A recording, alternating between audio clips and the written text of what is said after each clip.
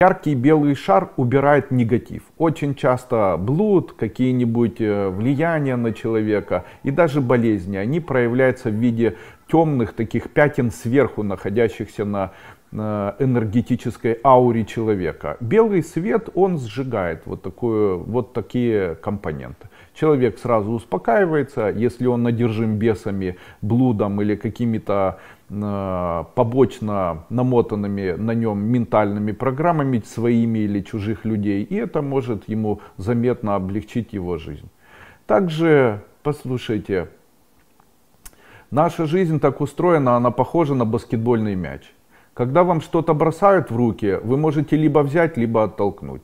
В тот момент, когда вы отталкиваете, всегда помните, это обязательно с вами произойдет. Поэтому, если вам бросают, и вы не терпите, то это будет происходить вновь и вновь. А вы постарайтесь потерпеть, но здесь есть тайна.